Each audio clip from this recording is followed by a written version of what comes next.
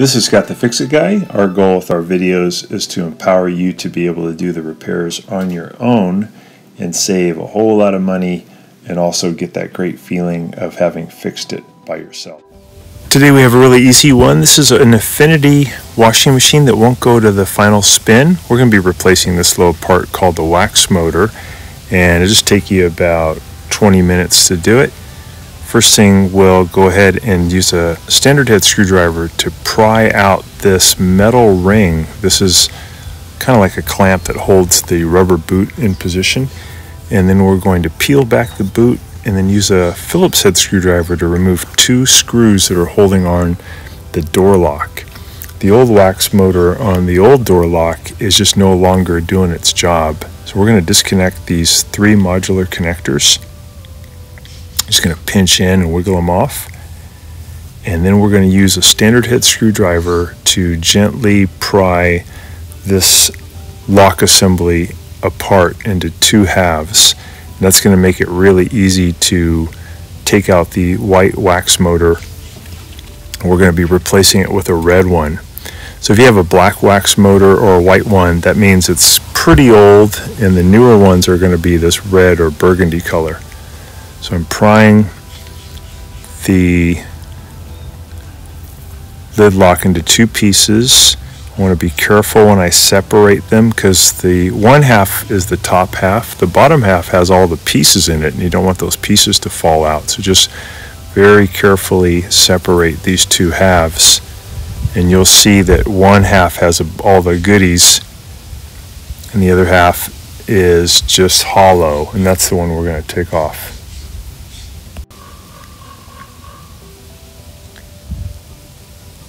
Alright, we almost got it. There we go. So that's the top half comes off. And basically what we got to do is use one thumb to kind of push down on the area in front of the wax motor as we just gently wiggle the old wax motor out. So here's the part number for the new wax motor. You can get these at Amazon. They're probably $17 with tax.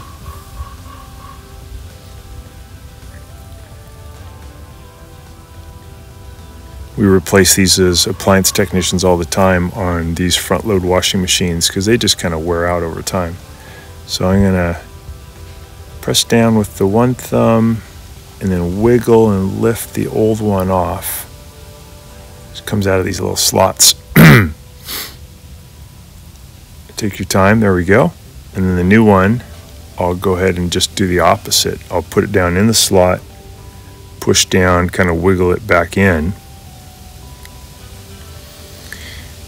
And once that's in, we're pretty much done. We just take the empty half and we put it back on top and we push it down.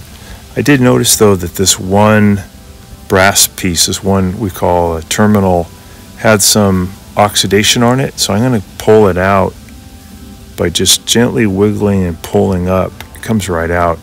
And I'm going to clean off some of that carbonization that comes from whenever a spark is created. It creates a little bit of corrosion or carbonation.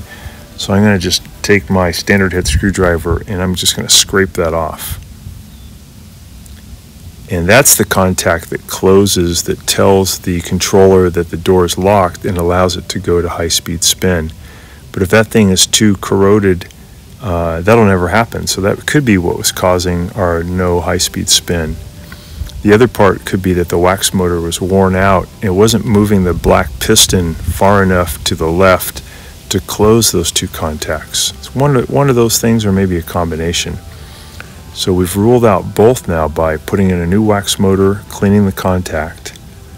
We can put that piece back in, and then we can close it up and just press it shut. It'll click back into place. It's really easy to do. Alright, we're just going to do the reverse now. We're going to put it back behind the boot, grab those three modular connectors, and we'll put them back.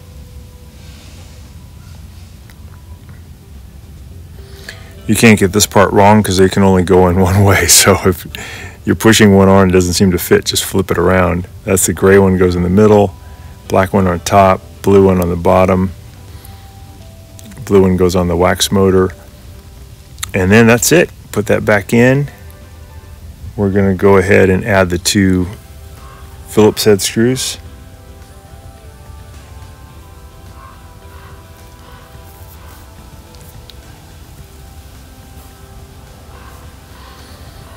Get those tight.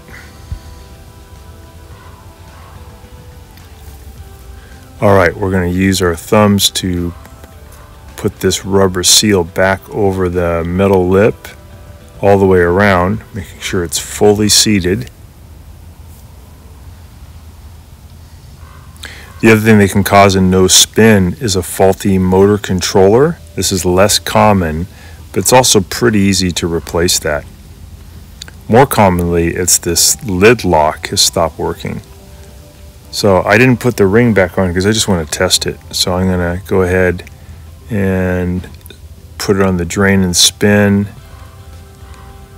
This model, I'm just pressing the spin button until I get to high-speed spin. I started up and ended up with really good spin again, so I know it's fixed. So now I'll add the ring. I lubricated the ring with some liquid detergent first. I put it on the 12 o'clock position. I use my thumbs to push down and separate the ring and get the spring down at the 6 o'clock position. Back in.